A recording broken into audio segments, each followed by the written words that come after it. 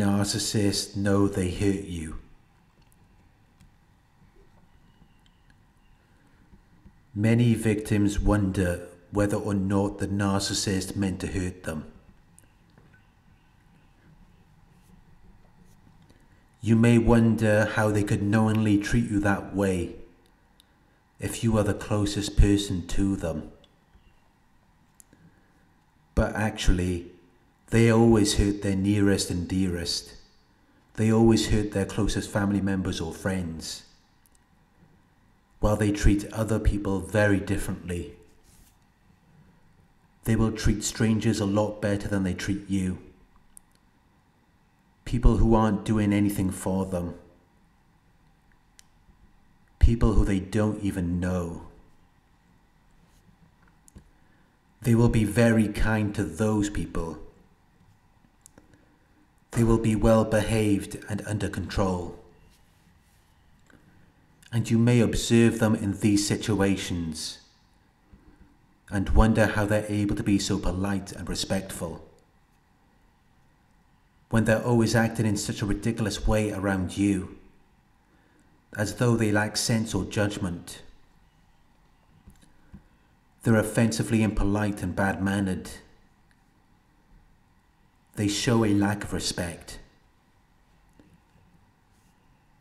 They cause hurt and inconvenience to you. They're passive-aggressive. But then they act in a completely different way around strangers, people who they don't even know, people who aren't doing anything for them. And it makes you wonder, if they can treat strangers in such a positive way, why can't they treat you like that when you are doing things for them?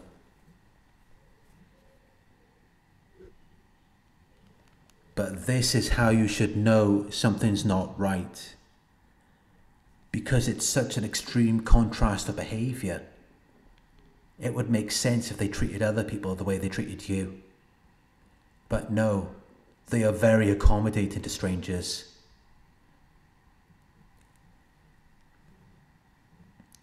They're very friendly and welcoming to visitors or guests. They will go out of their way for people they don't even know. But they're treating you like you're nothing, while you're doing everything for them. Which just leaves you wondering why they can't be that way with you. But this is how you should know that it's all an act.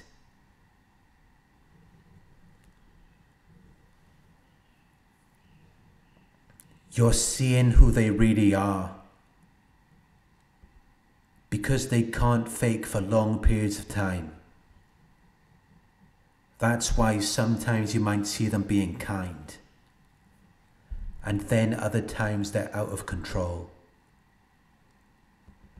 That's how you should know it's an act. It's deception. But that's why when you try to tell people about how they really are and how they treat you, they don't believe you. Because they've been misled into thinking that they're dealing with a decent person.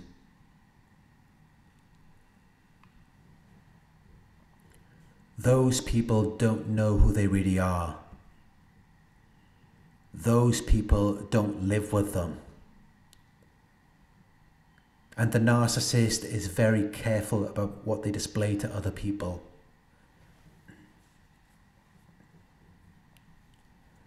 It's perception management. They're actually very good to other people. They might argue about doing anything for you, but they will offer help to other people. Other people don't even have to ask.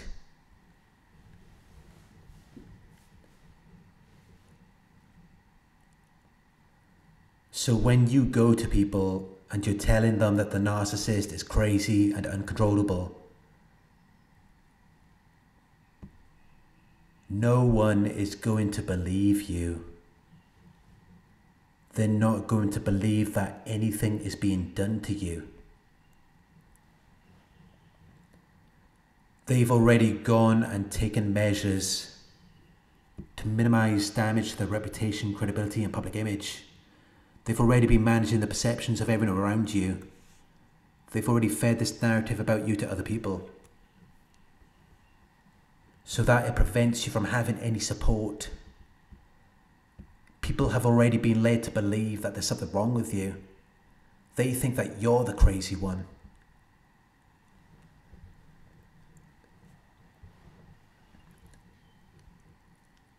And when you come out and start trying to talk to people about what you've been going through, it just supports the narcissist narrative about you even more. Which is why you eventually find yourself without any support. Without anyone who is able to relate to you. When no one is there to help you. Whenever you're happy about something, they always have to start an argument.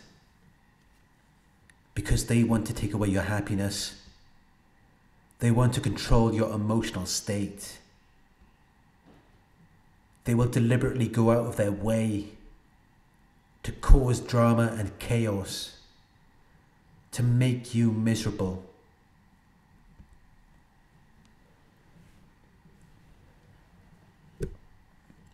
But if they're happy about something, they don't want to discuss anything with you. They won't hear anything you have to say.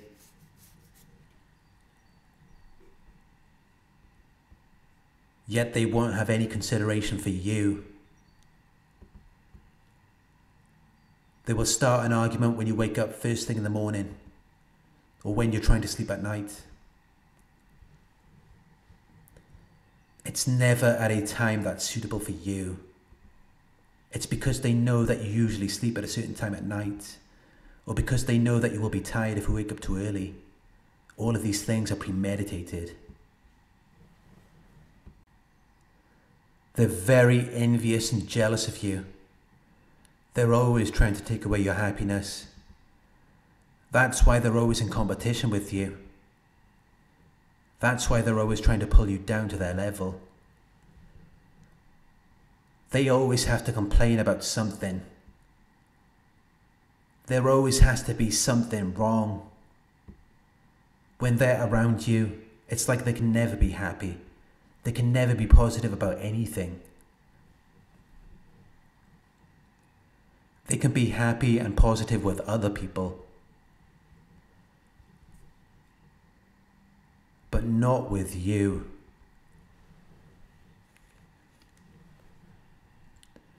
When they're around you, they have to make you miserable. Because when they're around you, it resurfaces their insecurities, things that they don't like. While you're happy and having a good time, you're at peace with yourself.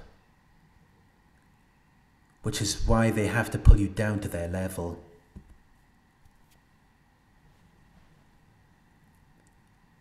And that's when they start fault finding. They look for any slight mistakes. It's done deliberately. They know what they're doing and they understand the effect that it's having on you. They don't even care about the argument. They will just make something up so that you try to correct it. It feeds their ego. It makes them feel important. They're power hungry, so they will do it again and again. The arguments will keep coming. They will exaggerate it. They will act like it's more than what it is, because they're feeding off the effect that it has on you.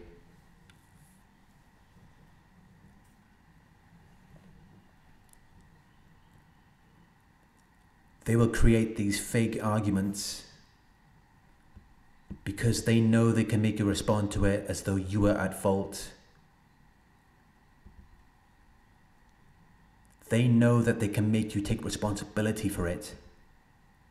They convince you into thinking that you did something wrong, as though there was a real issue that offended them.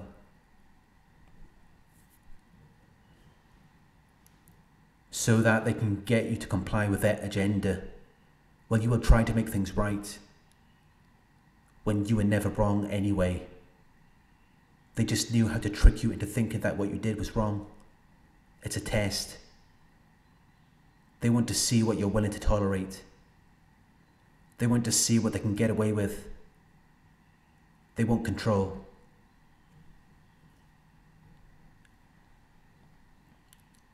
So they make you feel like you've done something wrong, until you give in and say that you're going to do better. And then they will hold you to that expectation until you start accepting things that you never would have tolerated before. You start seeing more and more abuse. Things start to get out of control because they can't control themselves. They're very greedy. They always want more and more. They have these insatiable desires. They're never satisfied. If they were able to control themselves and not overdo it, their plan will probably work. But due to their greed, it never does.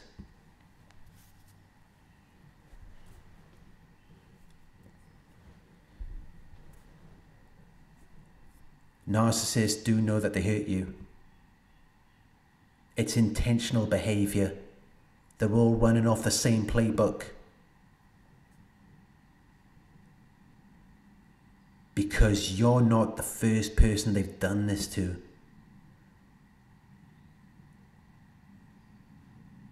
They've done it before, and it worked. So they keep repeating what worked for them in the past. It's worked for them before, so they're convinced that it's going to work on you. That's why they can seem so arrogant, because they know that their manipulation has been effective on past victims. They've done it so many times. They got what they wanted and then they left, because they know the effect that they're having on you.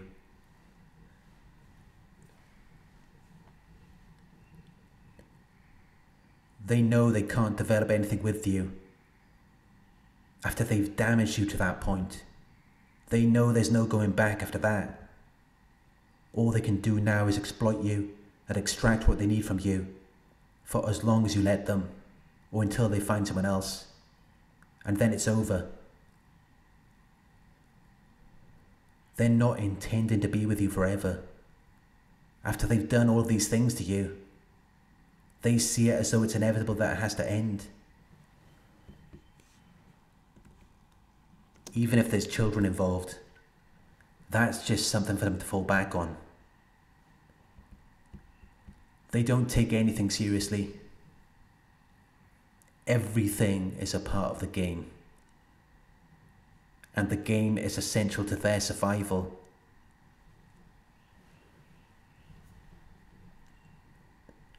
They're only in it for themselves. They don't care about anyone. But when you finally start to pull away, it does cause an injury. It does make them mad.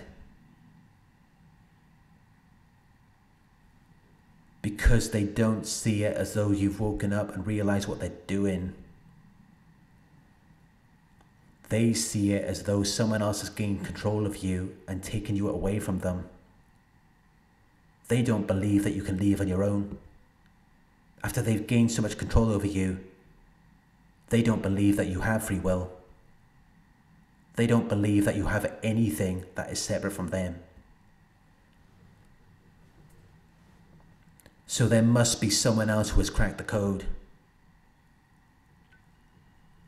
Because they just see you as their property.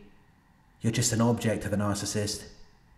And in their minds, they're trying to prevent someone else taking you away from them.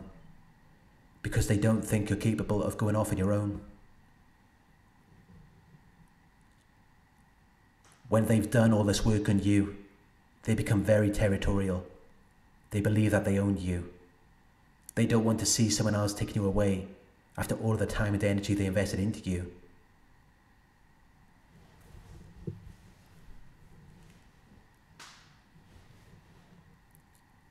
But if you're miserable and you're alone, they'll just leave you there. They won't feel any need to be involved with you.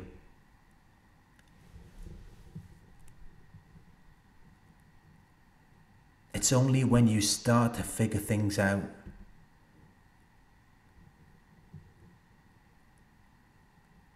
that's when they start coming around.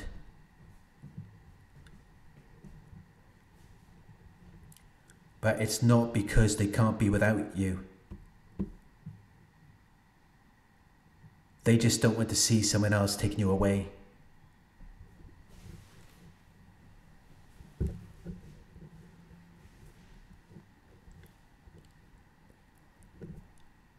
They know how to play the game. They know how to manipulate and control you. But other than that, they're not about anything. They're never going to have any real purpose in life.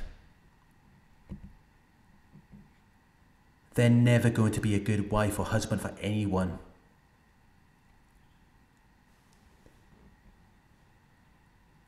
They're never going to make anyone proud of them.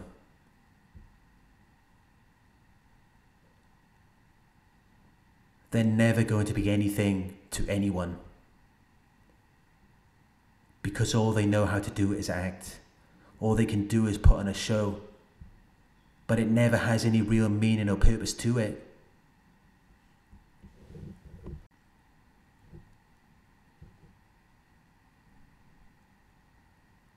And when you truly realize that,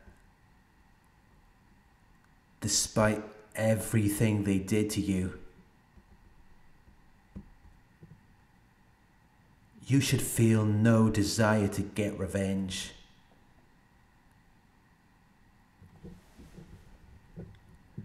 Because their fate is already predestined. They've already made their choice about which road they want to take. And there's just no going back for them. Nothing is ever going to change.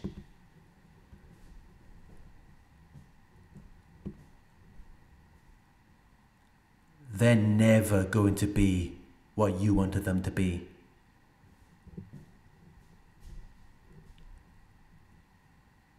But don't take my word for it. Observe their actions and behaviors. That should tell you everything you need to know.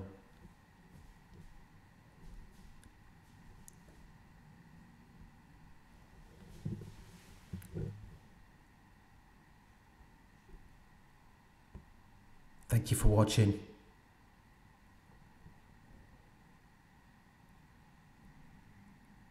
I hope this video resonated with you. Please like, comment, share and subscribe.